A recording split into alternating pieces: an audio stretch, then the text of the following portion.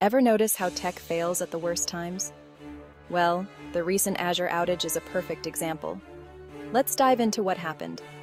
This week, Microsoft Azure, a cloud service that many businesses rely on, went down.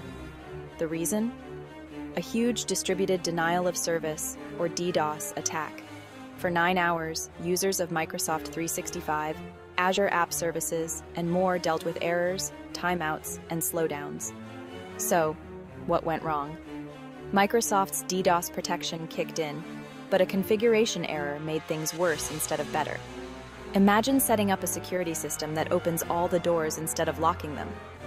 At first, Microsoft thought it was just a traffic spike, but soon realized it was a cyber attack. They've promised to be transparent with a preliminary post-incident review in 72 hours and a detailed final report in 2 weeks. This Azure outage shows that even tech giants can have hiccups. Stay tuned for more updates on how they plan to beef up their defenses.